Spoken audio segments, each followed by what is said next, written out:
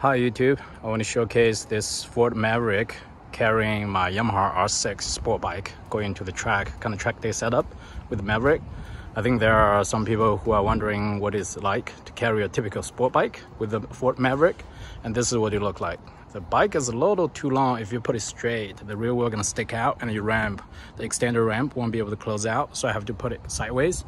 And in order to put it sideways, I have to put this kind of a extra hookup point for the left of the handlebar, and then the right handlebar ties down into the front point, and then the two rear hookup point right there works really well for this bike. The bike is really secure without a lot of stress on the forks or anywhere. So this ramp is called Ready Ramp. It's a ramp and a tail extender, a tailgate extender, so it works really well because it makes it much more usable, the bed, and it is also a ramp, saves a lot of space.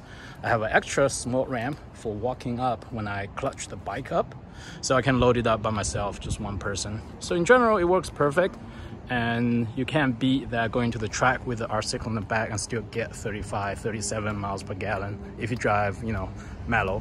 But in general, the space and everything works perfect for Yamaha R6, and as it's a typical sport bike, I'm pretty sure it will work well for anything else.